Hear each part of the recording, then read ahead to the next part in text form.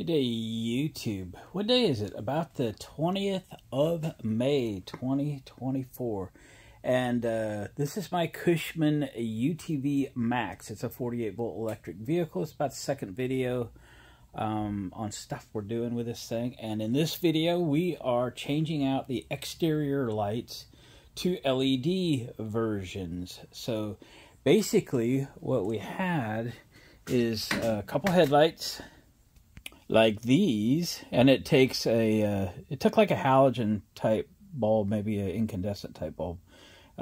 Anyway, I found some LED versions that will fit this, and they're coming. I think they'll be here tomorrow. And then we've got those turn signals, which are, you know, like a trailer clearance light kind of thing. They've only got 2 light bulbs in them, and one of them doesn't work very good. But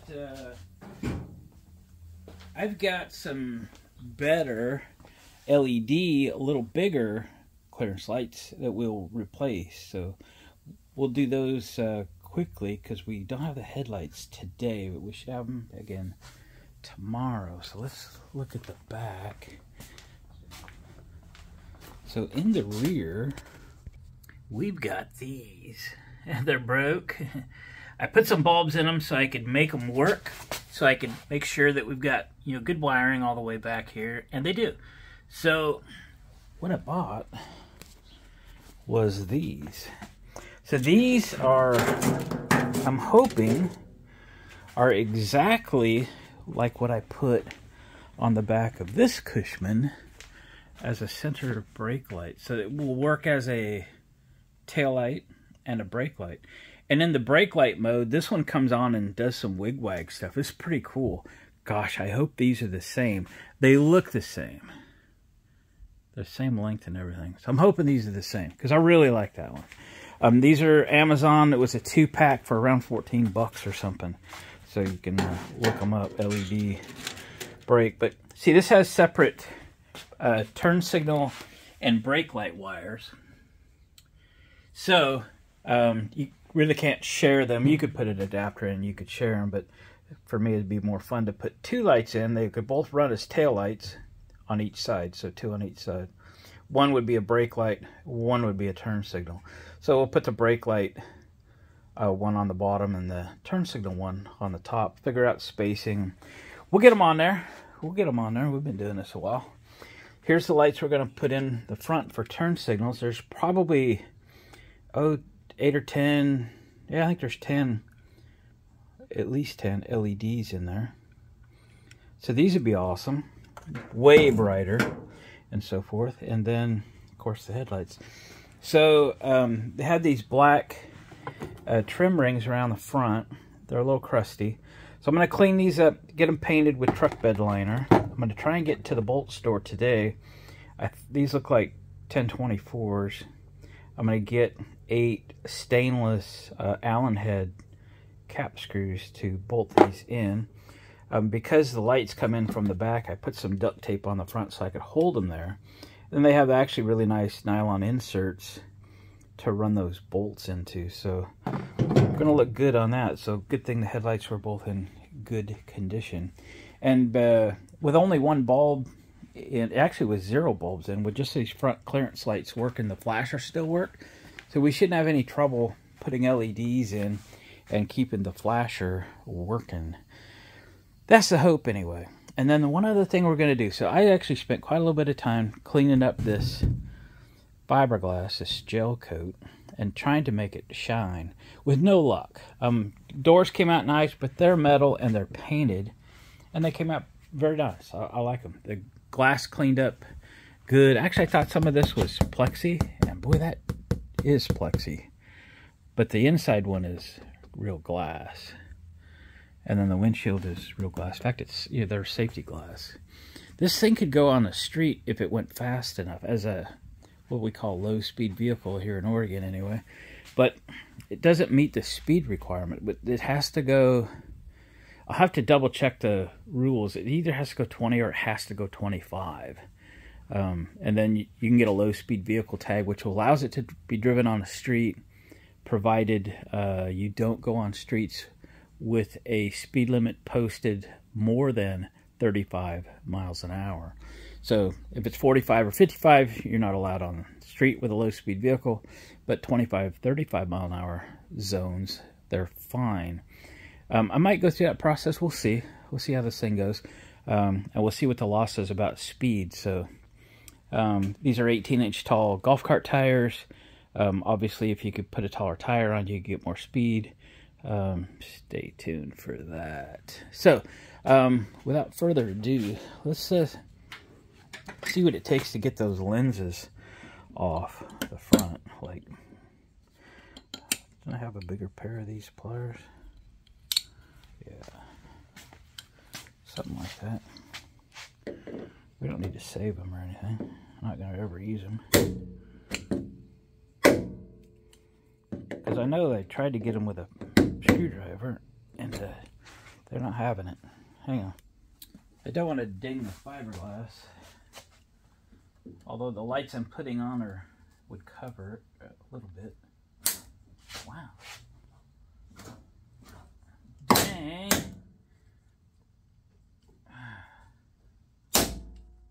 Shoot. I'm going for full breakage here in a minute. These things are tough. They're actually bending the lenses. I thought it'd shattered to no end. Huh. Must be semi-sealed, but I know there's a screw in there. I got a nut on the back side. Right? Or do I? Well, let me dig around in there. Maybe there's actually a screw in there. Alright, they were screws from the inside. Sheet metal screws with 3 washers on them. Yeah. But we got them. See what I mean? That one was barely lighting up. Bulbs dying. They're obviously sealed. Not bad little lights, I guess, if it lasted this long. Alright, let's get those pulled out of there, throw them in the garbage, and get the spot behind them all cleaned up, and we'll fit the new ones on there. Alright, here we go. Alright, we got those changed out. I just used spade terminals to put them together. They'll just tuck back in there. These have 12 LEDs in them. 5 top, 5 bottom, 2 in the middle. Yep, way better. They do sit off the body just a little bit, so I'll put some silicone caulking around that, some clear silicone to seal them up. They'll be good to go. Now I think we need to move on to these headlight rings and get those cleaned up and painted. I got some wax and junk on them. We got to get all that off there. So wipe them down with acetone. We'll hit them with a Scotch-Brite pad, and if that looks good, then we'll paint them up again with some truck bed liner and get those drying. The light bulbs will be here later today, I think. So we'll get those working. And then we'll move on to the taillights. That'll be awesome. Here we go. Well, guys, I'm down at the hardware store getting stainless steel screws, Allen head, button head, put these headlights in. And I thought I'd check Amazon real quick, see how my LED light bulbs are coming. It says out for delivery, and then it says you're the next delivery. And then I saw the delivery truck basically move on the map, and I went, holy smokes, he's like 2 blocks away from my house. And yep, sure enough, they beat me to the house. I have all my freight delivered to the house, not here to the shop, because we're not always here. And yeah, I swung by the house, and there they were sitting on the porch. So I got one of them installed. It's very bright. It's awesome. It's everything I was hoping for. And so we get this other one put in. I got the headlight rings all cleaned, and I shot the bed liner on them. This is what I get at Harbor Freight, this iron armor. It's really good.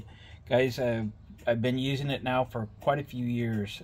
It became unavailable for a while, but it's available again. It's something like 10 bucks a can. Works really good. It looks really good. So I've moved this a time or two. Probably going to be just a little bit tacky. I'll take it out here in the sun. Maybe you get a better view of it. But yeah, really looks good. I mean, these were a little rusty and crusty and whatever, but it'd probably be best if I had to let this sit for overnight, but probably not going to. We're going to put them in, so we'll just be careful. Probably going to scratch them just a little bit, but that's okay. So yeah, here we go. Let's get this other light in, and then we can clean up the headlights themselves, and we'll get them all put back in and fill those ugly black holes in the front. Here we go. Guys, headlights are in. What do you think? They look great. I believe the LED versions of these bulbs are cheaper than the incandescent version of these bulbs. So these are a 45 watt incandescent bulb. All right, so if you're trying to find these, all I did was search for, I found out what this Stanley bulb part number was. It escapes me now, I don't remember what it was. 12 volt, 45 watt. If you search that on Amazon and then add LED, this was the only option that came up. So there's no information on the box that it came in either. That's the box for like a part number. Can't really help you. Maybe that's got something on it. Okay, freeze frame. Okay, if you want to find that, great bulbs. They look great, nice, bright, white, awesome. I'll shut them down and I'll show you the surround and the stainless screws and stuff that I got. Headlights off, switch off.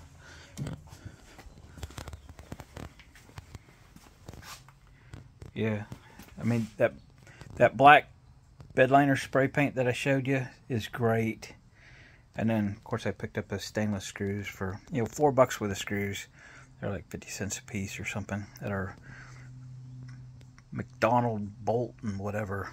Yeah, they got everything. I mean, they got everything. It's awesome. All right, so front end is done. This thing is just going along swimmingly, and now we got to focus on the rear. The downside is this thing's too heavy for my 1,500-pound rated lift to pick up, and I'm not real interested in working this thing too close to the ground, but we'll see what this does. My back's not worth a damn, so I gotta be careful what I do, or I'm done for a couple days. So we gotta get underneath there, get those out of there. The wiring's all good, and then we just gotta put these things in. So yeah, might try to jack this thing up just a little bit and kind of go from there. It's nice working on it inside. If I don't get done, then, you know, just shut the doors. I got to tell you, I don't know if I'll get to it or not, but I started to tell you earlier in the video, I spent like half a day, many hours anyway, a few hours, trying to polish this thing out. And with very limited results, it was really hard to do. So I got frustrated and went to Amazon and searched for, you know, like boat, because this is like a fiberglass boat, right? And I came up with this Meguiar's, and I go, hey, Meguiar's probably got this thing figured out. So I ordered this. It was like $17 or something like that. And I tried it in a couple spots. One of them is right here. And it went from, I mean, I've already worked this over, and it really brought it back. I know it's difficult to tell, but it's actually got a little bit of a shine to it now, and it's much smoother, and the little stains and stuff are gone. So I tried it back here, and it's very evident. I mean, you can see what I did. And I hadn't worked this area. I basically gave up because it just wasn't working very good. So I think this is awesome. If I'd have had this, I should have just waited, but if I'd have had this, it'd be done by now and it would all look better. But you know, up on top, it's really stained and stuff, and what I was doing wasn't going to cut it. So pretty happy to have found that. Boy, I think with a buffer or something, this thing would really shine. But we'll see. It was working really good by hand too, so I'll probably start out doing it by hand. I'm trying to pull these screws out, but I think there's a nut on the inside of the seat that's turning, and yeah, I wanted to replace those, but I think we're gonna have to paint them or something to make them look better. I'll take my rust converter, rust sergeant stuff, try to convert this rust and come back over and paint these or something. We'll do something like that, because they just look ugly and that they're not coming out, so I don't want to ruin that seat. Seat's great, but whatever's holding it there isn't great. All right, let me get figured out how I'm gonna deal with these rears. We'll get the old ones off and we'll get a plan to put these new ones on. All right, here we go. All right, we're working on the taillights, and I'll show you something here. It's kind of cool. So it's got this little round thing where the wires come out, and it protrudes in, so that needs to have a hole drilled or it's not going to set level, right? And so I've got a step bit, and what I did was drilled out holes that were already there that bolted the old taillights in. So you see that? So I drilled these out because they're the same on both sides. Didn't have to measure anything, so these will just cover. So this will fit into there, okay? So that will work out great. And then I thought, well, if I had something that I could level it across, I could measure, I could draw lines. It's hard to work in there. I stuck my fattest magnetic level right there, and it was a perfect fit. I stuck another level between that one and the top light, and it was a perfect fit. So I took a Sharpie and marked the 4 holes. Sharpie. And now I can take this stuff apart.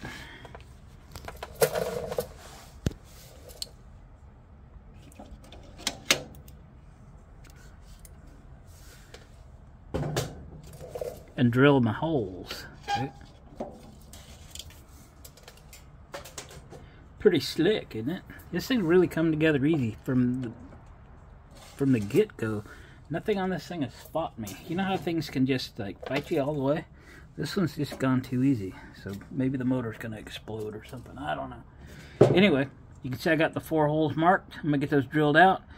Get the other ones marked. Get those drilled out. Find some screws. I think I'll just use a tech screw or sheet metal screw. I'll go see what I got. And we'll get those things mounted. And then we'll get them wired. Okay, here we go. Guys, I think that's going to finish up our LED lighting upgrade. One thing is the flasher unit that was in this, which I put it back in, won't deal with the low power consumption of the LEDs. I tried this one, didn't work. I have some 2-prong LED flashers on the shelf, but I don't have any 3-prong, and that's what's in this thing. So I ordered one. It'll be here tomorrow. I'll throw that thing in there. So right now the flashers aren't flashing. I've got emergency flashers on now. Of course, they're not flashing, but that gives us the top lights. Okay, the brake lights will be on the bottom, and then of course both of them will come on. So I'll cancel my emergencies, turn on the headlights. So that brings the LED headlight bulbs on in front, nice and bright and in really good shape. And that brings on both lights in the rear. Pretty good. All right. So that was a good deal. The other thing I'll show you is this morning I sanded down this shelf. It was a total rust bucket. And yeah, we blew it off, wiped it down, and sprayed it with bed liner. Yeah. Looks good, doesn't it? Looks good. So, the flasher unit is right here in this compartment. It took me a while to find it, I gotta say. So I've got this little cover off, a couple screws, and anyway, allowed me to find the master cylinder. So there's the flasher. We'll wait for the LED flasher to show up tomorrow, and we'll be in business. So got a couple other things planned for this thing this week. So continue to stay tuned for the last few little projects. And this thing's going to be 100%, and I have to figure out what I'm doing with it. It'd be fun to kind of keep it. We'll see. I don't need this and the golf cart. So, yeah, one of them's got to go. Maybe both. I don't know. Figure it out as we go. Guys, thanks for watching this video, though. Please give it a thumbs up on the way out. And share it with a friend. Said that, hey, you ever seen such a weird vehicle? It's a pretty ugly vehicle, actually. So ugly, it's cute. And we'll finish this up in the next week or two, and then move on to something more interesting. All right, guys, thanks again. See you on the next video.